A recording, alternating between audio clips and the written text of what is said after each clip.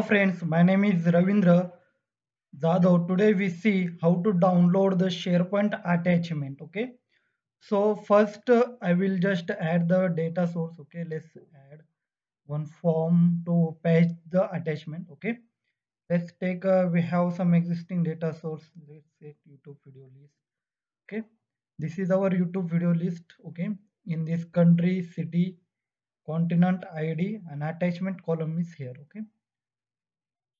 Let's we jump to Power Apps. Okay. Let's we convert this form to new form. Let's drag it little bit down. Okay. Make it little bit smaller. It should be upward. Okay. And also add one gallery to showcase our data. View its name to YouTube video list 2. Okay. Now we what we done? Okay. Basically we just add one form here. Okay. And add the gallery. Okay. To download our attachment, let's add one icon. Let's add download icon. Just cut this icon, paste in gallery.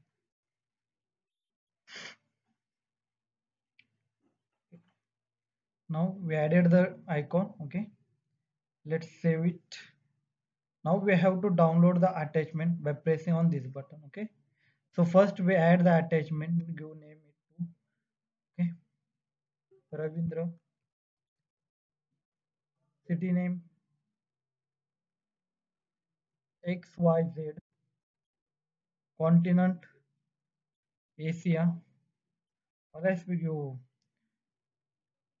ABC. Okay, let's add one attachment. Okay, so you can understand. Let's add this tips and tricks of Power Apps. We forgot to add submit button of our phone. Let's add one button here. Change it to make say to submit. Okay. Submit.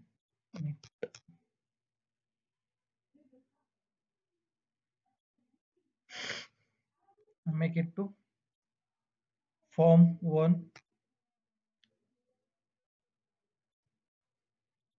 Submit form 2. Okay. Let's close it. Let's now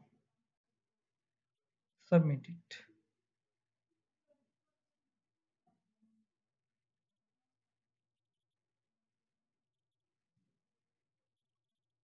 Okay, our form is submitted and you can see this is added here. Okay, by pressing on this button we have to showcase that PDF. Okay, so what we use here, okay, I will just add formula. Just select the icon. So we have, let's use launch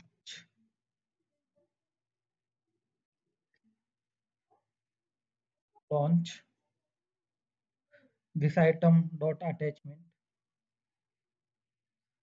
right? Okay, this item dot attachment, close it, view it to,